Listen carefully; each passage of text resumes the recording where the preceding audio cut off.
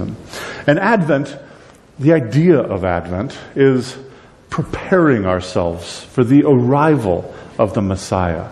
And as we look at that, one of the things I want to examine today is the idea that this coming of the Messiah is truly an amazing thing. And we should be humbled that God would pour out His favor upon us. And the question comes, we are blessed abundantly and amazingly by God. Why would He do this for us? Did we deserve it? No. So why would God do this for us? And knowing that He has done this for us, how should we respond to it?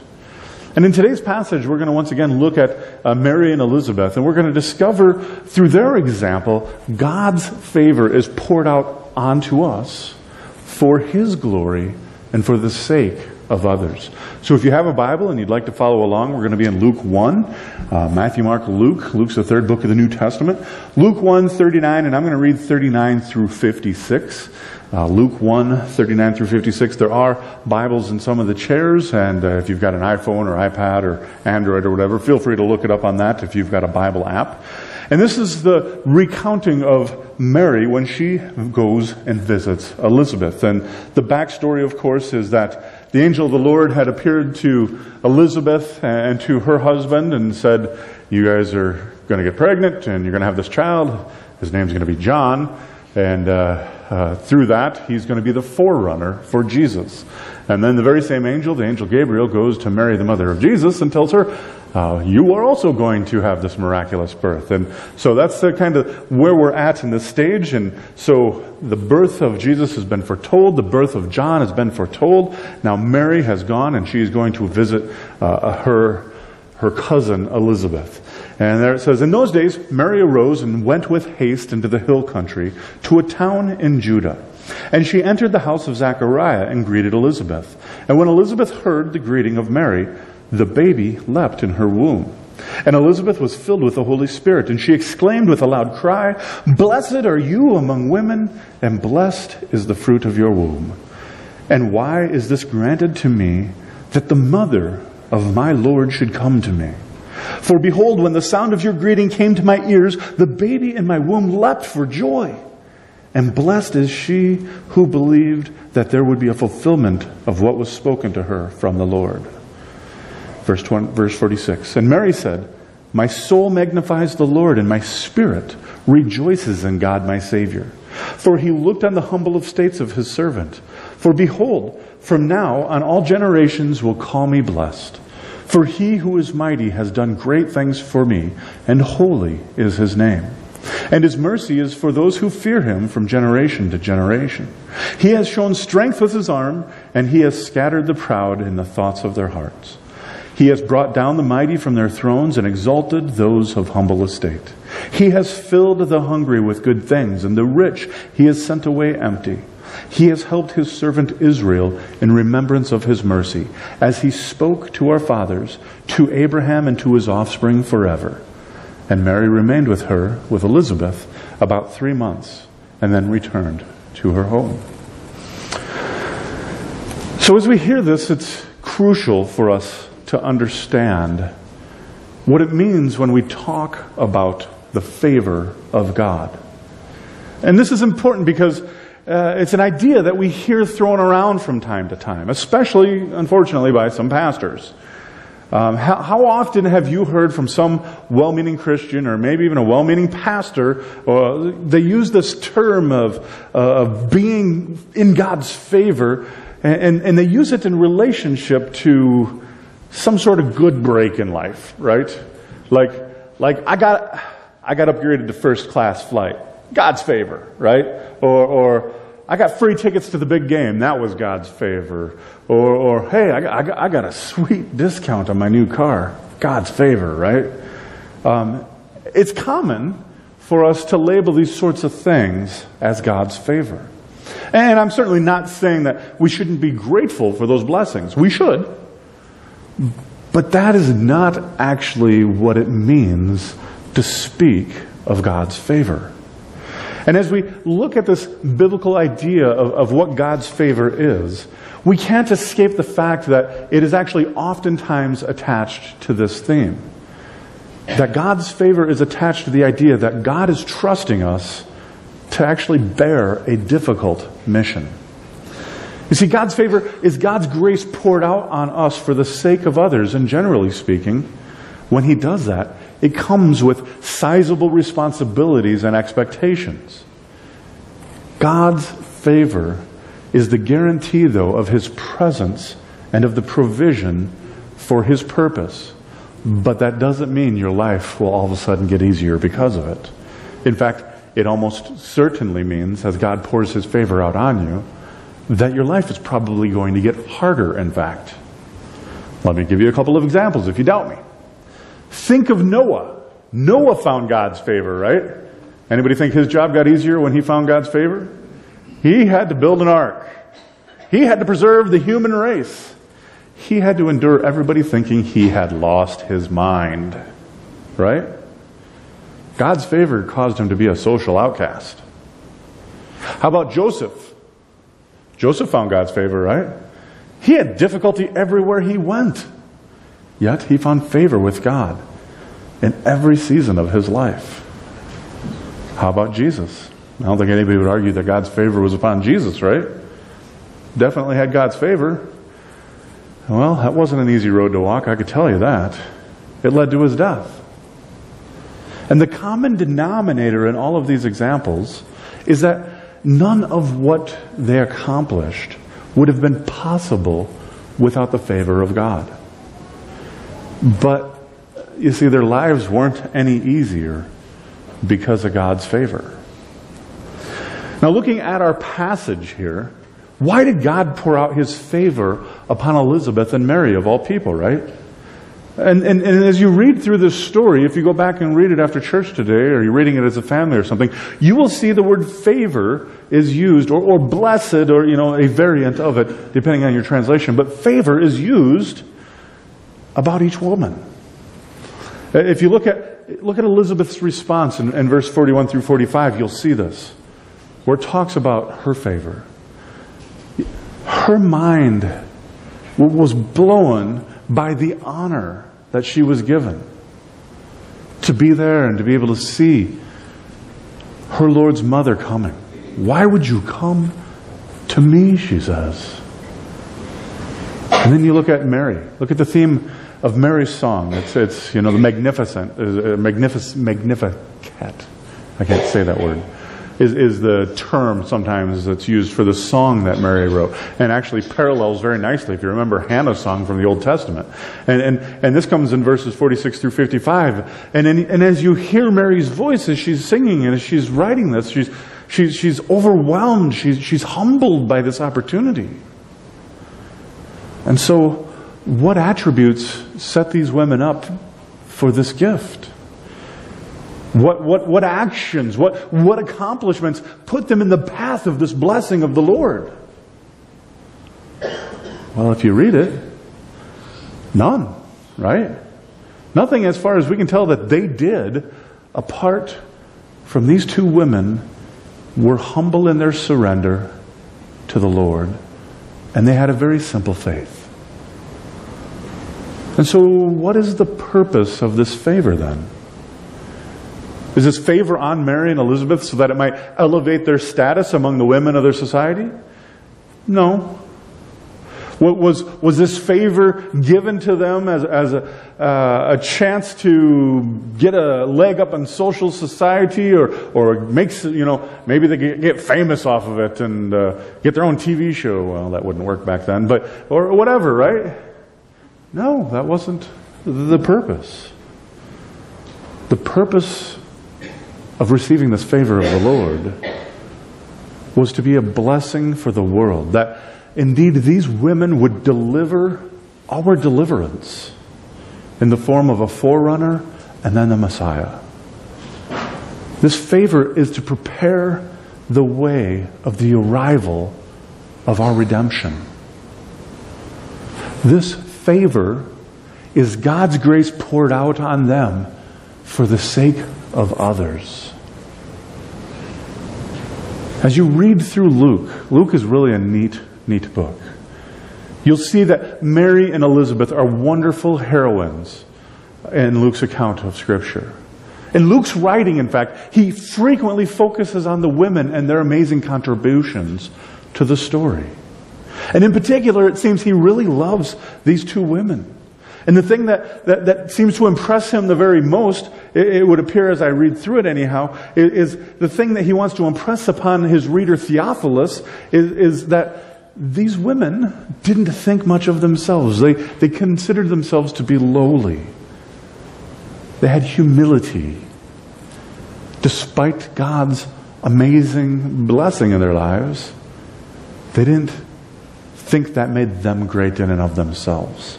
Elizabeth says it in verse 43. And why is this granted to me, that the mother of my Lord would come to me? And Mary says it in verse 48. She says, the Lord has regarded the low estate of his servant, or of his handmaiden, your Bible might say. Handmaiden, right? I love that term. Handmaiden. The one whose sole purpose and function is to serve someone else. The only people in the story whose soul magnify the Lord are the people like Elizabeth and Mary. People who acknowledge their state, that they are just lowly people. And then in that they are overwhelmed by the reality that our magnificent God would lower himself down to us to come and be at our level.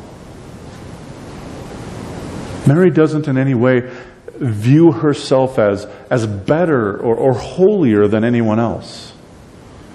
She views herself as a simple young woman, as a sinner who is in need of God's salvation. She sees herself as the Lord's servant, whose humble estate is the occasion for his mercy and grace, actually. And there's no hint anywhere in Scripture that she thinks that God has chosen her to be the mother of the Messiah because of her specialness. But rather, she sees it as her blessedness is the result of God's sovereign and gracious choice to use her as his vessel and instrument. She makes it very clear in verse 48 that her blessedness is all the result of God's grace.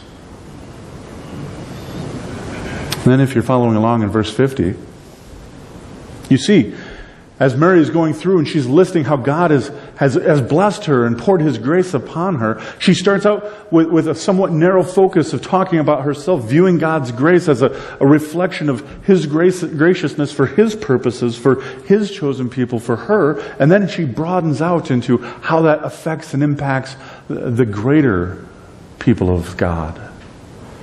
You see, God hadn't just singled out Mary for his blessing, leaving all the others behind in its wake.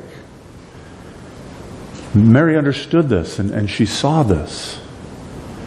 And she saw her blessing as but an illustration of a single instance of God's grace, which led her then to praise God, to praise him for his grace, to share that those who fear him and love him can share in this blessedness. That it wasn't just her personal benefit, that the blessing that she received was to be for all of mankind. So as we dig through these layers, and we're talking about God's favor, it raises the question of, yeah, I guess I can see why God might have blessed this person and that person in Scripture, but why me? Right? Why does God pour out his blessing on us? I mean, he has, hasn't he? Yeah. And why does God do that? And yes, we're just on the tail end of Thanksgiving, but when was the last time you really paused, really stopped, really considered the blessing God has poured out? The last time you took an account of God's blessing? When was the last time you expressed to God your gratitude for the good gifts that He has given? And I would challenge you that Christmas is the perfect time to do this. It's a great time to look back across this year and to see just how you've been blessed. In fact, maybe we should do it right now. Why don't we just take a second?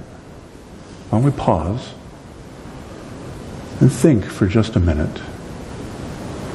How has God blessed you this year? There might have been challenges. There might have been difficulties. That comes with life. But in it, God has blessed us abundantly. God loves you, folks. He loves you as His child. He's not a distant God. He's not a foreign God. He's not a God that we can't know. He's a God who came, Emmanuel, in the flesh. So how has God blessed you this year?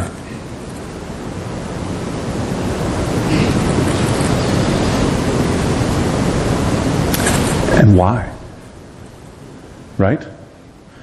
It's one thing to acknowledge, yeah, God has blessed me. But why?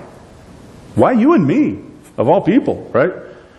I mean, I'm not perfect.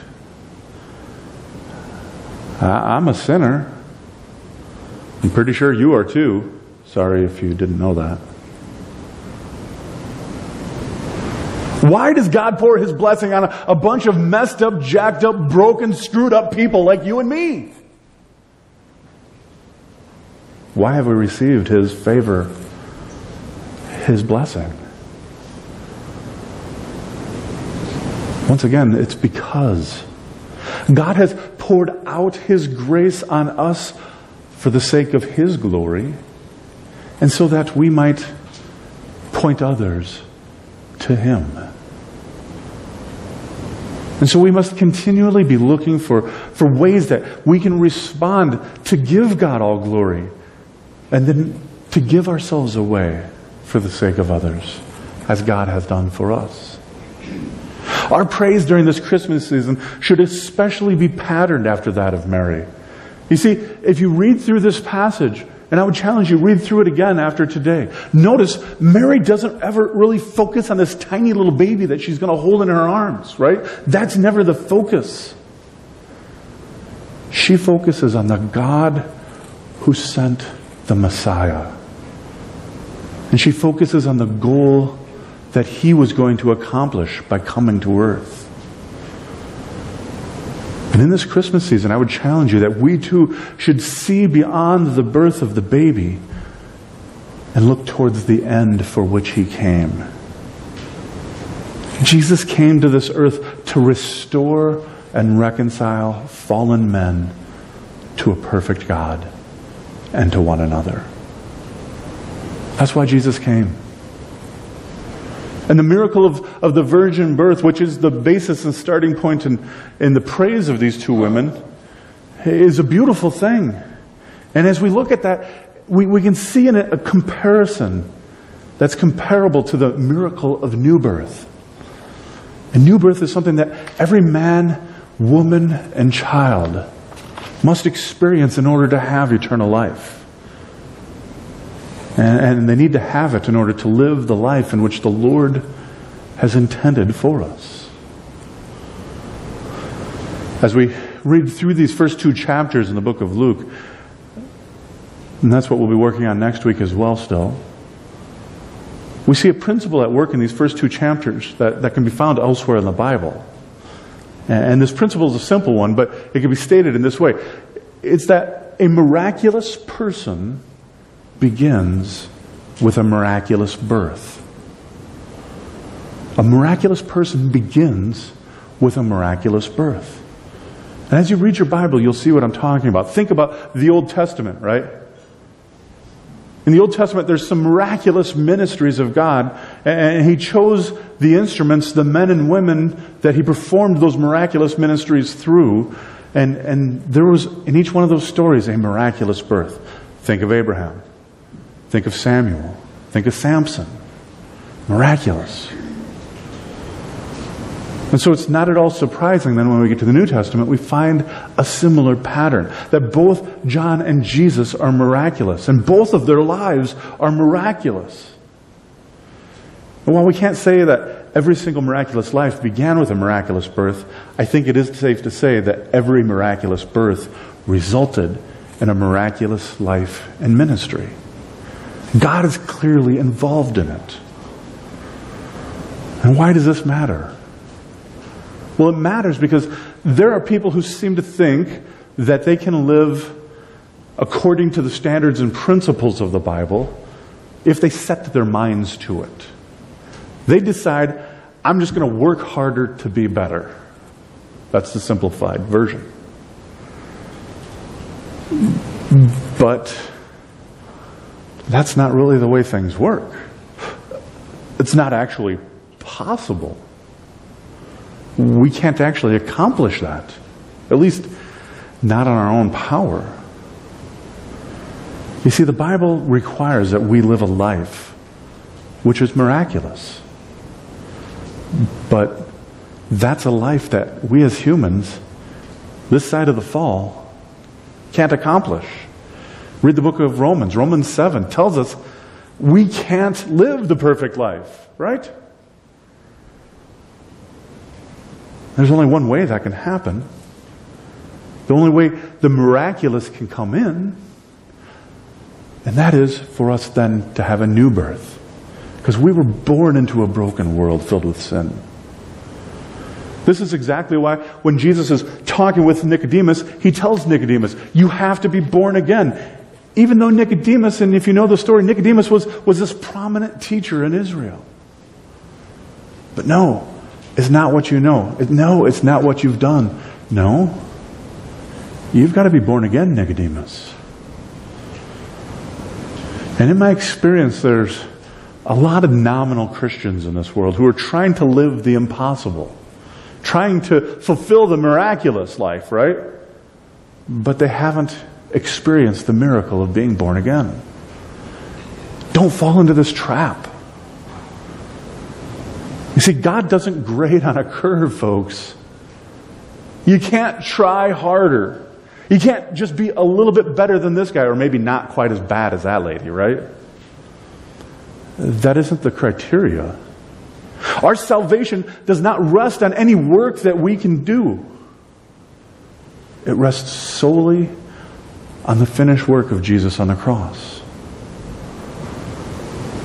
There are people, and I was once probably in this pool of people, who thought that they would be a Christian by trying harder to live the good life. But you see, they need to begin to learn that becoming a Christian, that being born again, is illustrated here by Mary's child. While trying to be religious and do more works is actually contrasted by the line of John. We are not saved by our works. The Bible is clear. Salvation does not result from our efforts. Our salvation comes about in the very same way that Mary's baby was conceived. Not any effort on her part, but miraculous. God does the work of producing life within us, just as He brought about life in Mary. We only need to believe and accept God's work on our behalf. But then we have to leave the working to Him and not to ourselves. Salvation is God's miraculous work in us, producing a new life. It's God finding favor in us, His blessing, His grace. So favor is far more than just a few good breaks in life.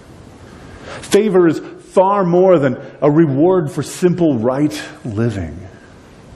If that's all it was, that would be what karma is. And karma has no place in Christianity. Favor is God's grace towards us for the purpose of His glory and for the sake of others. And as you go out this week, if you know Christ as your Lord and Savior, know that you have indeed found God's favor. But it doesn't mean your road will be any easier. It probably means it'll be harder. But give thanks nonetheless. And then find ways to respond to that favor that blesses others for God's glory.